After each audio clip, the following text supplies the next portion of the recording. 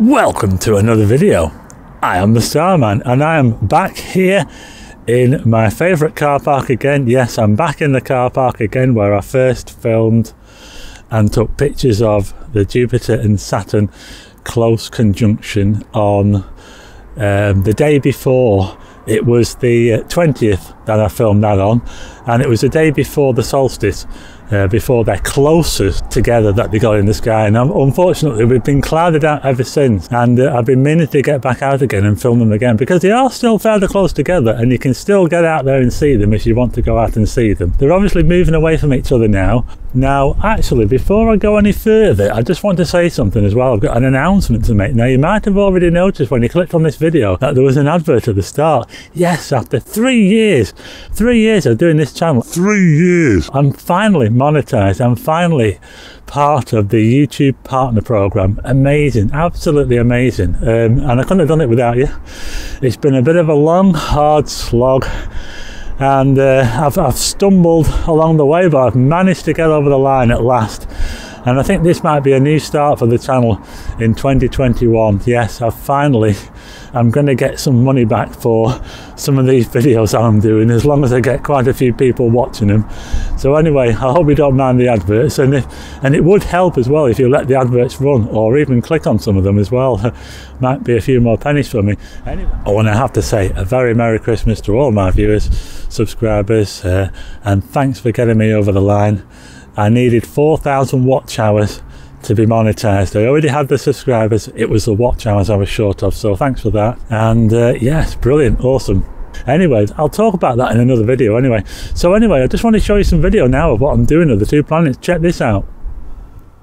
Okay, so you can clearly see here the two planets. Got Jupiter on the left there. We can easily see the moons of Jupiter. Look how they're all on the one side of the moon. How amazing is that? And Saturn, and you can see how they've swapped sides as well. Jupiter is now on the left hand side of Saturn, and I'm just going to show you now. This is a screenshot from Stellarium showing you Jupiter, how it would look if you could see it up close. And you can see here all the moons on one side there. You've got Io and then Europa, and then out to Callisto and Ganymede. Callisto and Ganymede are the larger moons. Io and Europa are the smaller moons. It's amazing how many different types of moons Jupiter has. They're all very, very different. Absolutely amazing. And now here's Saturn, how Saturn would look. And you can see Titan up there as well.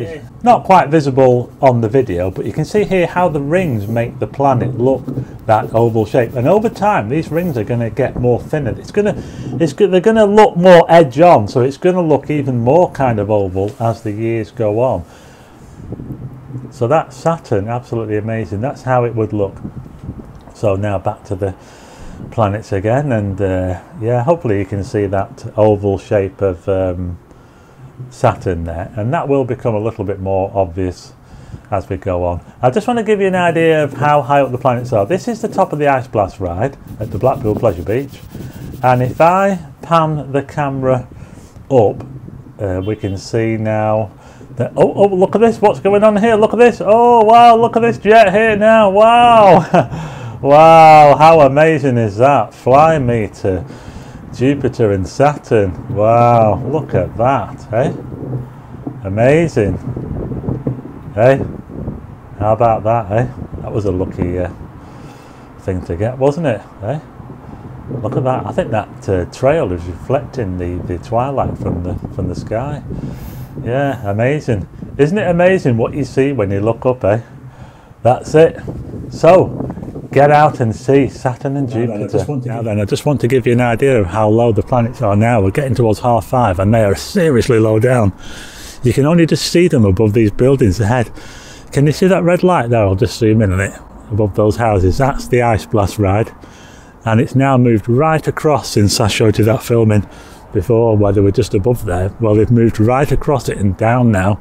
They're almost about to go out of sight now. I won't be able to see them soon. If I pan round here and up, you can see the moon there. The moon's looking nice and bright. It's a gibbous moon, and just up to the right of that is Mars. I'm not sure if it shows up on the video, but there you go. That's how low down they are now. They are getting very, very low. You really need to be out 4:30, I'd say, about 4:30, to have a chance of seeing them in in the bright twilight. So there you are, that's how Jupiter and Saturn are looking now on Christmas Eve. Amazing. You can tell that they've moved apart quite a bit from when I last filmed them, and they're going to be moving apart from now on, and they won't be close together in the sky like that again for about, I think it's about 60 years. 2080 I think it is, before they meet up again like that in the sky again. Anyway, this was just a video just to give you an idea of where they are, what time to look, and just to show you how they're looking at the moment. So I hope you like the video, and if you do, hit the like button and also hit subscribe and hit the bell for notifications of new videos, and have a very Merry Christmas and a Happy New Year, and I will see you again on the next one.